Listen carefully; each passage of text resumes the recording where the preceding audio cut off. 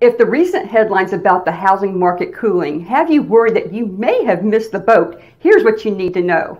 Buyers haven't disappeared. It's just eased over the insane intensity we've seen over the past 2 years. Let's take a look at the then and now comparisons. The orange bars in the graph above shows the last few months of data and the clear cool down in the volume of home showings the market has seen since the market rates started to rise. But I don't want to take this out of context. To get the full picture of where today's demand stands, let's take a look at the July data for the past 6 years.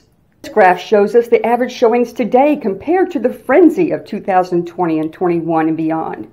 Showing activity is still stronger than prior to the pandemic and telling us there's still demand if you're choosing to sell your home in today's market. What does that mean for you?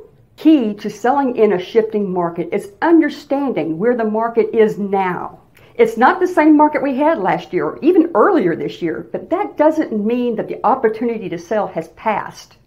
While things have cooled a great deal in the Lakeland market, it's still a seller's market. We simply do not have enough inventory for the qualified buyers who need housing right now.